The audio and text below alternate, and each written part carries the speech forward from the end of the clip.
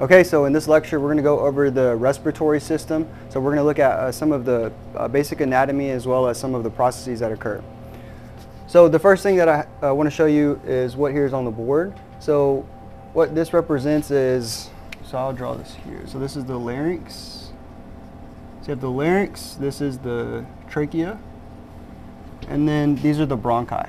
So you have primary, so the branching of it, once it branches, it becomes the next one. So it's primary here first, and then it's secondary, and then once it branches again, it becomes tertiary, and then these sacs here, this is known as the alveolar sac. So alveolar sac. And then each individual one, this is what's known as the alveoli. So when we talk about the respiratory system, we're talking about breathing. Okay, so that's the first process that we're going to discuss. So breathing, there's another term for it. It's called pulmonary ventilation. So pulmonary ventilation is just the act of breathing in your oxygen. So we breathe in oxygen, and then we exhale CO2. So obviously it has to go through previous structures. So we'll talk about some of the different divisions, so the upper and then the components within the lower respiratory system.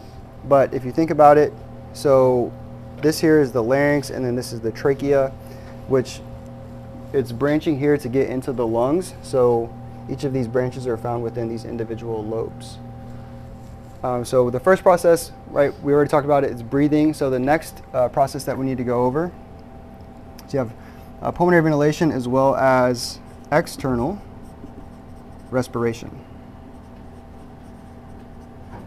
So external respiration, this occurs within the alveoli. And within the alveoli, this is where the capillary beds are. So capillary beds. So that's what this model is representing here. So all of these are the individual alveoli, and then this is the alveolar sac. And so you can see this is like the blown up part of it. These are all the capillaries that are surrounding it. So the oxygen that we breathe in, this gets transported. So O2, and then also, so I'm going to draw this down here. So O2 and CO2, this is transported through red blood cells. So these red blood cells, they're going to pick up the oxygen, and then they're dumping off the CO2, right? Because that's what we're going to exhale. So this is for external respiration. So the next thing we're going to discuss is gas transport. So for gas transport, we are using the blood as a medium for this. So once these red blood cells, once they get the oxygen loaded, they're going to travel through obviously through the arteries, and then they'll get to the capillary beds. So once they get to the capillary beds, they're going to dump off the oxygen and then pick up the CO2. So this is gas transport for blood, and then the next one we're going to talk about is internal respiration. So internal respiration, this includes picking up CO2 at the tissues. So right, CO2, we're picking this up at the tissues, and this is a metabolic byproduct.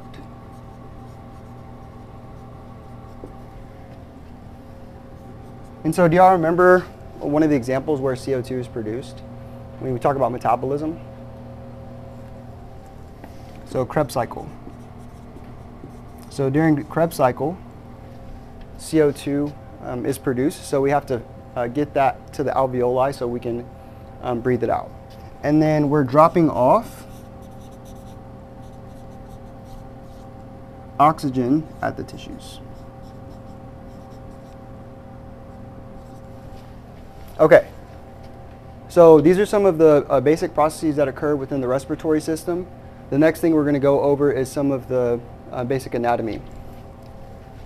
Okay, so for the upper respiratory system, this includes the nostrils all the way down until we get to what's known as the pharynx.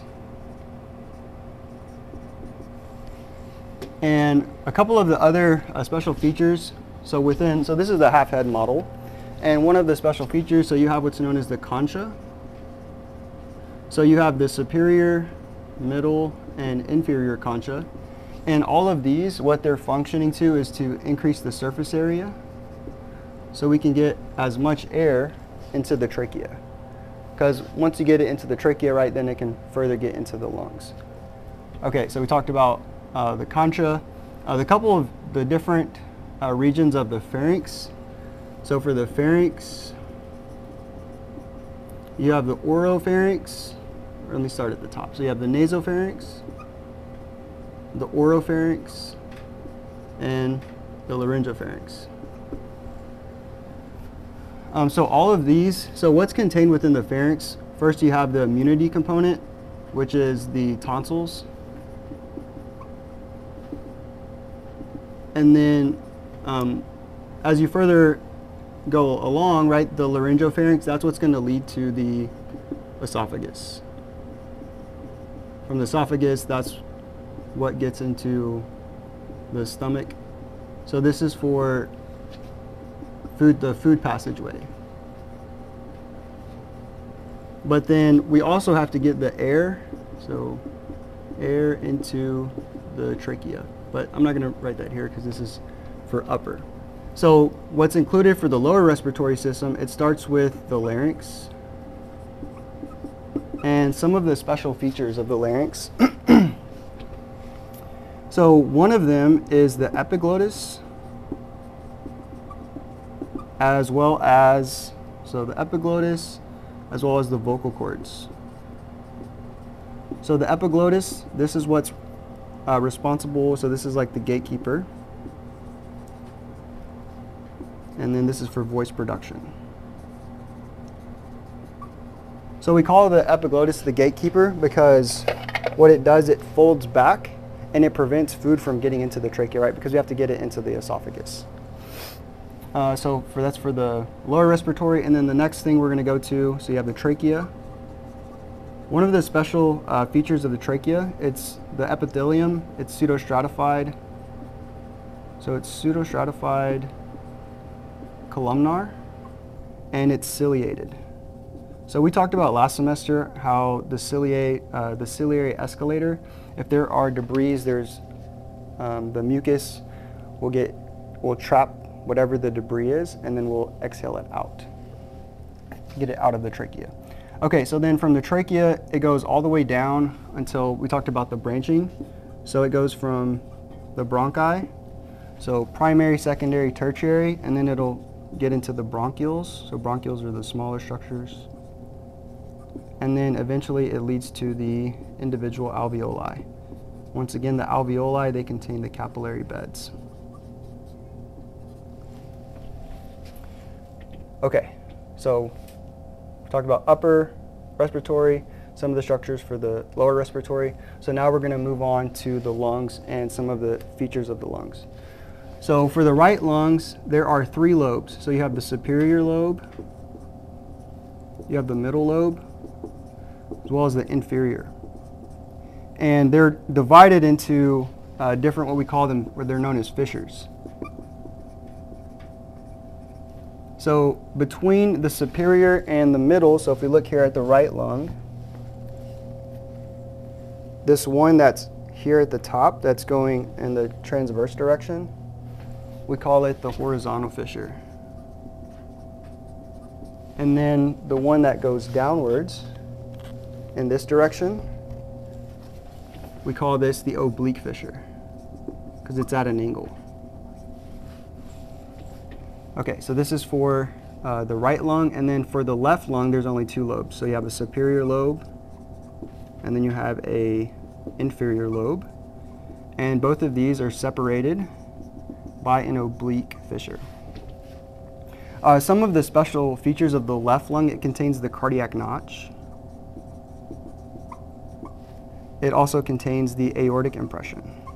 So when y'all come to lab next week, you're going to identify all of the specific anatomy features. But just to show you on here, so this is the cardiac notch and then the aortic, or actually it's on this one. So this is the cardiac notch and then the aortic impression is here on this side. So then if you also look here on the inside of this particular region is known as the hilum. So within the hilum, this is what contains the pulmonary artery as well as the pulmonary veins. It also includes the branching of the primary bronchi.